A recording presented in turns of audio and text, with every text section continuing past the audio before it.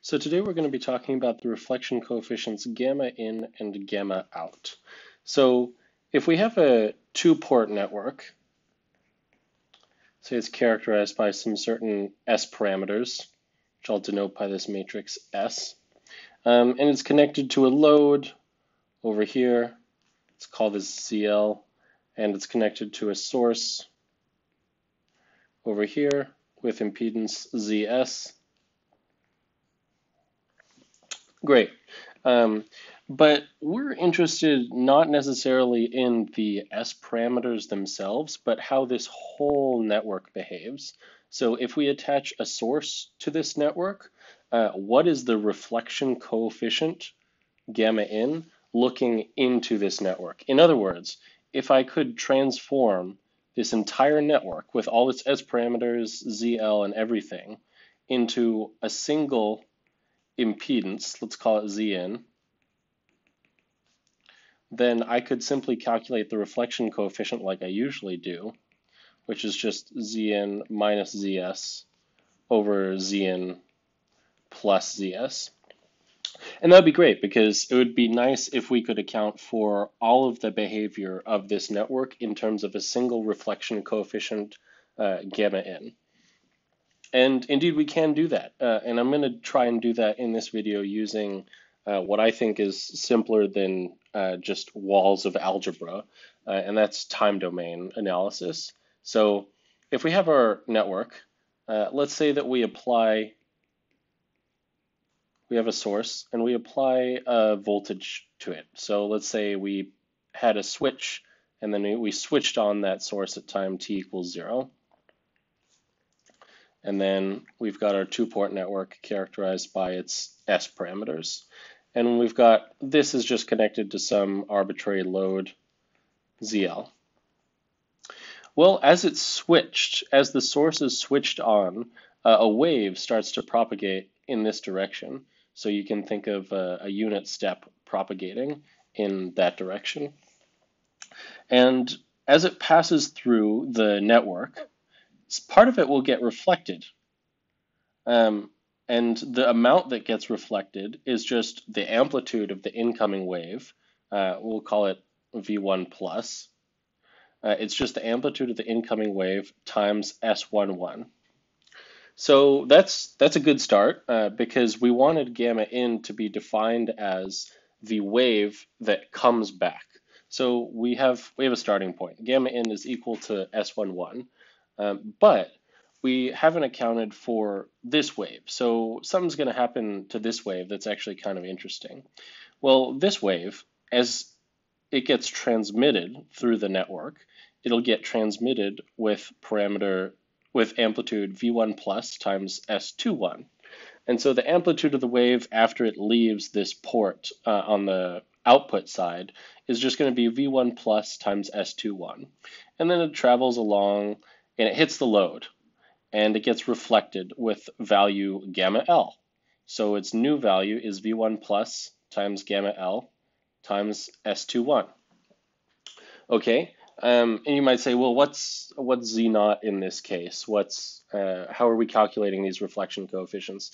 Everything is implied to be Z naught. So every wire on this diagram is supposed to be Z naught. So it's implicitly a transmission line, and that's how all of this analysis is done. And we're assuming that the Z naughts are all the same.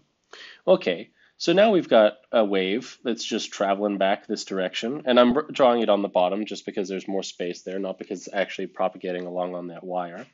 And at this point, part of the wave will get transmitted to the other side of the network with value, so the whole amplitude value at this point was V1 plus times gamma L times S21, and then it's going to get transmitted back to the other side, and we need to multiply it by S12.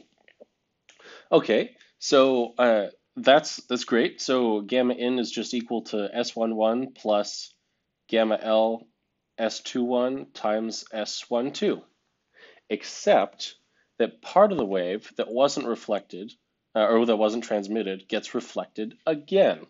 And the amount it gets reflected by is you just multiply by S22.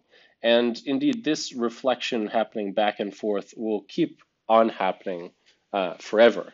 So what you end up with is you have the transmitted wave. So the first transmitted wave through the network is just one, because it's just multiplying gamma L times S21 times S12. And then the second transmitted wave is it's going to have bounced off the load one more time, and it's going to have bounced off, or actually first, it'll have bounced off the network. So it'll be reflected with value S22, and then it bounces off the load with value gamma L, and then it's transmitted and multiplied by S12. And indeed, this continues to happen forever. So S22, gamma L, each of those is squared, and so on and so forth. But we can just write this whole thing as a sum from n equals 0 to infinity of S22 times gamma L. And that's just a simple geometric series, or sorry, to the n. And that's just a simple geometric series whose sum we know is 1 over 1 minus S22 gamma L. And so that's awesome. We're actually done. Oh, sorry. We're actually finished. So gamma in is just equal to S11 plus gamma L S21 S12 over 1 minus gamma L times S22. And you might think, well, there's a lot of subscripts here, there's a lot to remember, but it's actually pretty easy to remember this equation if you think about what's actually going on. So initially, part of the wave gets reflected off the input port. So that's why we're adding S11 to this whole thing. And then the rest of the wave, it gets transmitted to the other side with value S21, and all the waves that bounce around and then get sent back with value S12. And initially, before it starts bouncing back infinitely off of in the output port, it's reflected off the load with value gamma L. And then it's infinitely reflected back and forth and back and forth.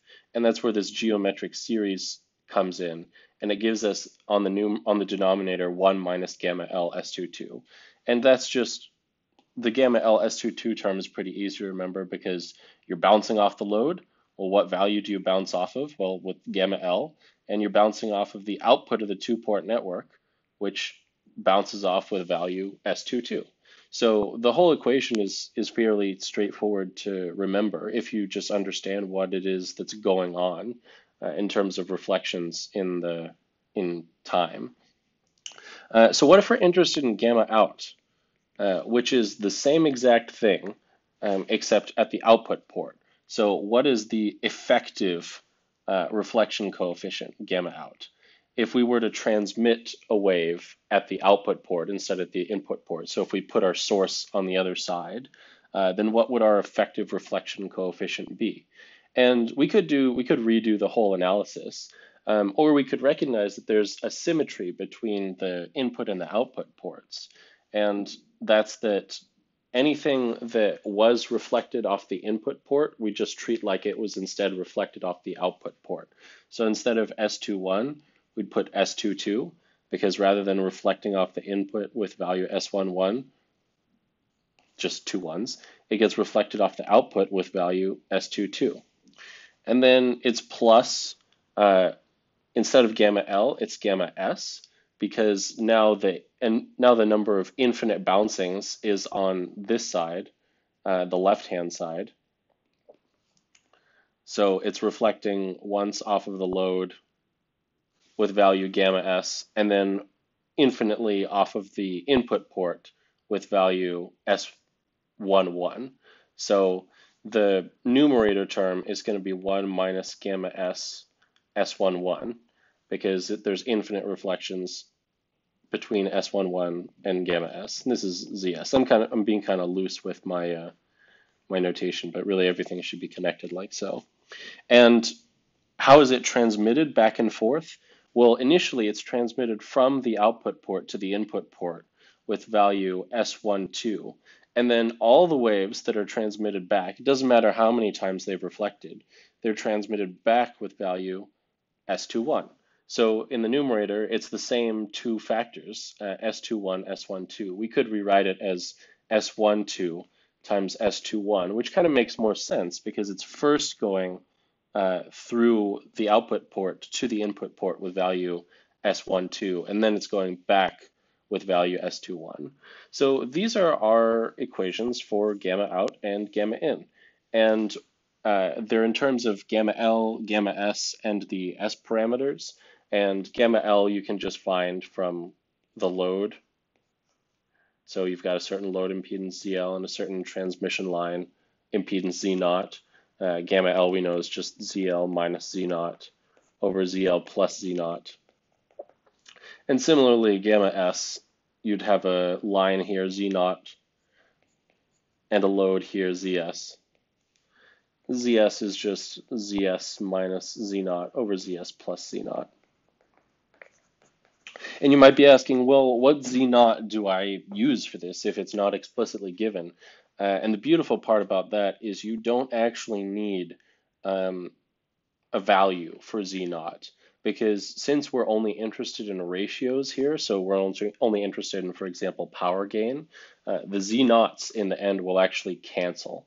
So you don't need to worry about Z naught. We can only work in terms of reflection coefficients, which is a little weird to think about. It's still a little weird for me, but everything will cancel and everything will work. So we can just work in terms of S parameters and reflection coefficients.